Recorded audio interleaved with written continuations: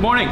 Thank you all for coming out today. My name is Scott Brandt. I am the chair of the Candidate Endorsement Committee for the Green Party of Monroe County. This year we've endorsed several candidates who will be running for the seats available on City Council, School Board, and also our candidate for Mayor. Rochester is made up of people from all walks of life, people from many different and diverse backgrounds. The individuals standing here today bring a wealth of experience and energy to this year's race. But they also carry with them a commonly felt frustration. For far too long, the city of Rochester has had unanimous, single-party political control. Rochester deserves an alternative. A democratically elected government doesn't have to mean choosing between a bunch of different candidates from the same party. It's time to turn our city green in 2013. My name is Lori Thomas, and I am a lifelong citizen of Rochester. I was employed as a trash collector for the city for 18 years. I recently retired as a Rochester City School District teacher after 17 years, so I'm familiar with the workings of both the city and the district. My experience in teaching gave me the opportunity to realize the joys of the classroom, but it also allowed me to see the system's inherent dysfunction and how it proposes more harm than good, creating more problems than solutions. I'm running for school board commissioner because I believe that you can't ask others to do something unless you're willing to do it yourself. You have to become involved and prove your level of commitment by placing yourself in a position to support them when they become involved. It's time for the citizens of Rochester to vote for leaders who want and are able to affect change. Change that will move us from failure to success, from the bottom to the top. Thank you. My name is Dorothy Page, and I am running for City Council with the Green Party. I feel that the lives and the quality of life of the people of Rochester are the most important things that City Council should address. There are many issues that need to be dealt with concerning housing. The quality and quantity of housing needs to be improved for both renters, homeowners, and the homeless. We need to expand the opportunities for everyone to own a home. I believe that our city can be improved by the commitment and hard work of the residents of Rochester and city leaders as the employees of the people. My name is Drew Langdon, and it is a pleasure to be here today on this beautiful May Day, celebrated worldwide as International Workers' Day. And on this day, I am pleased to accept the Green Party's endorsement for City Council as we launch our campaign to reconstruct Rochester to prioritize the people and the planet over corporate profits. For too long, our city has relied on large corporations for our economic development, large corporations that have no commitment to the well-being of our community. As a city council member, we must take the lead on democratizing our economy. We must commit to the widespread creation of worker-owned cooperatives to provide living wage jobs to every Rochesterian. Using the successful models that you can find in Cleveland, Ohio, and Mondragon, Spain, we can build economic institutions rooted in the community without risk of relocation. We can create workplaces where instead of excessive CEO salaries, all workers are paid fairly. It is time for a change. It is time for a green Rochester. Thank you. I cannot fully express how excited and honored I am to be a part of this slate in the city of Rochester. We are calling ourselves Green Rochester. Hi. The months ahead are going to be very exciting.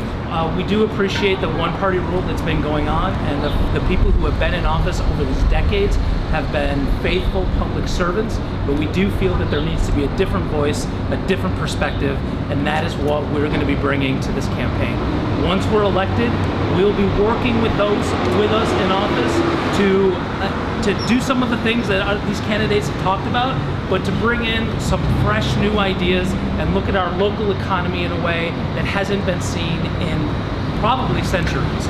I'm very excited to be here. We'll be talking a lot more about issues down the road. I hope you check out what we're doing online, because what's there right now is just the beginning, and this is going to be a great election season. Thank you.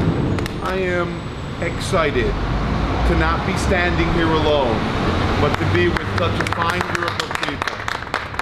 It is wonderful to see another party offer so many candidates to give Rochester an option which it has not had in so many years. And I'm excited to work on trying to bring our government back to the people, the neighborhoods, and the communities that it's built on, to try to strengthen them, to work with them, to focus on them, so that we can make a better Rochester for all of us. And I believe together we can do that. And this is going to be an exciting election, and I hope that you will all follow it. Thanks. Yeah. Just one, basically, and this is for the candidates running for city council. We have seen, all of you that are running for city council, we have seen over the last 30 years a city council that has become nothing more than a rubber stamp for the mayor's office. We've had some remarkably bad mayors, and rarely do we see anything other than a 9-0 vote approving it. What can we expect differently from you, whether it be Alex in power, the current incumbent in power, or lovely White in power? What can we expect differently from you? Well, I just feel that if the needs of the people aren't being met, that I'm not going to approve anything just to go along with the status quo. And I think that as Green council members, that gives us a lot of sway. It takes a lot to elect a Green. It truly takes community backing to elect a Green. And if the mayor and the rest of the Democratic members of council are doing something that the community does not back, we have that backing, we have that sway in a way that a single Democrat doesn't have, because they're just part of the system. And I think definitely we will. I'm committed to standing against the mayor when, even Alex, I'm committed to standing against any mayor. Oh my God, we're turning on each other already. Sorry. If they take action against the people. One of the key differences that I think between Green who holds office and maybe one of the other candidate or people in the other parties who hold office is that we don't wait for community members or groups to come to us. Once we're in office, we continue our dialogue with the community on an ongoing basis. I can tell, I'm not going to speak for the other candidates, even though we are similar in terms of the threads and the things that we like to accomplish. But when I'm elected, I will be making sure that there is an ongoing dialogue, both online and face-to-face and through other media, that I'm in constant contact with what the community wants. And I will use that power to not just vote 8-1 or 6-3 or whatever it's going to be, but to actually bring folks and give me their ideas and use that power in the council chambers. Right, so discuss maybe a vote that council has taken that you disagreed with personally. I would like to. I don't want to do a specific one. I'd like to do more of a topic. I will. All of the votes that have been done on any kind of development where there's been enormous tax breaks, low interest loans that don't get paid back, all of those 9-0 votes. That I will stand up against to the best of my ability without getting arrested. To those kind of votes. Well, I saved my arrest for work. So. Those are the votes that really, probably for myself, the main reason I'm running is time after time, unless there's an abstention because of a conflict of interest, but they're all unanimous in terms of the money that we're giving away. We have a deficit every single year in our budget, and yet nobody wants to say, and we're giving away even more money in terms of our tax revenue, and that's not being equated. So I know, Brian, you asked me for a specific legislation. So on that, you would not support incentives for development? not through tax breaks. There could, I am a big believer in, if the developers come in, if they can't finance it, then maybe they shouldn't be the developers. But there are other kinds of incentives that you can use. Actually, making sure that our infrastructure is up to snuff, making sure our schools are up to snuff. A lot of the surveys that are done, tax breaks are way low on the list of incentives for corporations to either move in or build, but they know they can get them, so they go after them. And it's actually the easiest thing. Municipalities throw them at developers and corporations. When really, when you ask CEOs what's on their list of what makes them develop or move, it's infrastructure, it's school districts, and that kind of thing. It's way more higher priorities.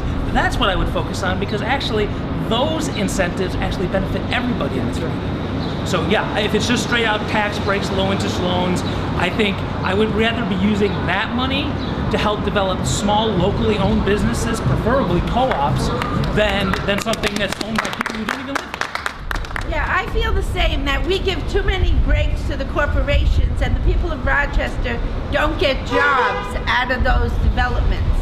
So I think they should hire local workers, train local workers, and make people be able to have a living wage, and then the city's getting something back for what we're putting into it. It's hard to choose something, because it is. The Democratic Party has failed this city, and what Dorothy and Dave said, definitely. The money is being spent on the wrong things. We're giving away money. There, just a block away, there is a housing project in a city with hundreds of vacant houses. They sold that land over on Plymouth for $1 to develop that lot in downtown. That is unnecessary. We can build an economy without handing over our money. We can build a city that has public services, that has living wage jobs, without giving away the public wealth. The September changes to the zoning, section 120, that created high-impact businesses. Parts of it have already been found illegal in courts. And I feel that the one thing I would hope our city council does, and any of the members, would be stop voting for things that are illegal. I think that's a really important issue that is ignored, that over and over again council votes for something like the curfew, perhaps the biggest example, that ended up being illegal, and in the appeal the judge virtually mocked them for not knowing that this was going to happen. And you know, at that level, either our legal counsel is incompetent, or our councilmen don't care whether it's illegal. Councilmen and women don't care if it's illegal. And I would hope that anyone here would at least consider not voting for illegal things. I'll take that pledge. I pledge not to vote for illegal things. Lori, Yes. this is for the school board. You were a teacher for a number of years. Yeah. And you have seen the fiasco that goes on in that school board. We have a system that is failing our students. It is failing the taxpayers. They're consistently running for office and rerunning for office, saying that they're on the right track. What will you be able to bring us that's different from all these failed incumbents on school board running for re-election? I believe that there are already members on the school board that want change, but they also need support to affect that change. And so with me on school board, they will have the support to change our system of education. The corporate system of education that's currently in place is designed to make profits for the corporation, not success for children. Mary Adams, in some instances Willa Powell, Van White, they are caught in this 4-3 split from wanting to do the right thing, from wanting to change the system into a child-centered system. But they are, again, caught in that 4-3 split. Okay? With the added support, we can begin to change, not reform education, not reform the corporate culture of education, but actually change the system of education so that it concentrates on our children and not on the profits of corporations.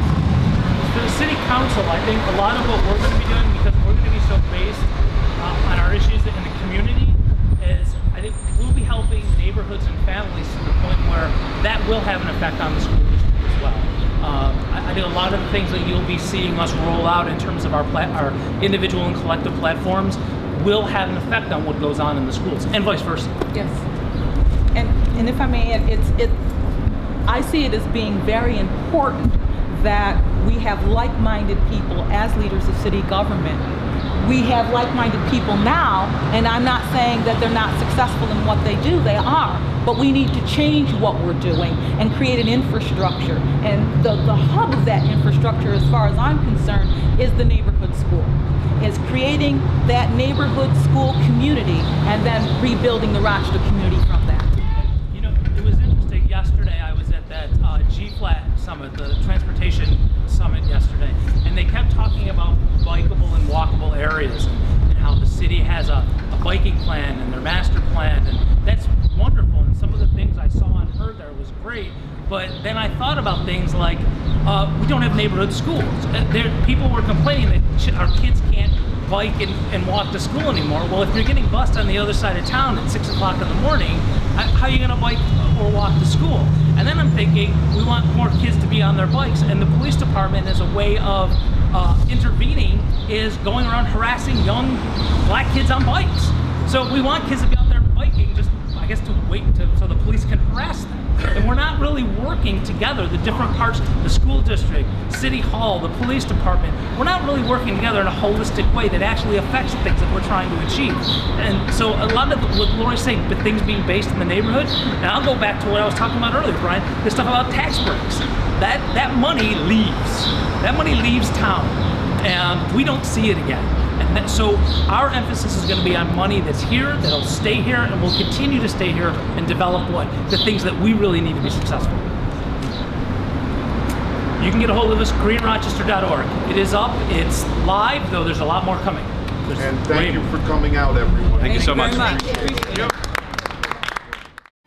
goodbye to plastic and goodbye to cars.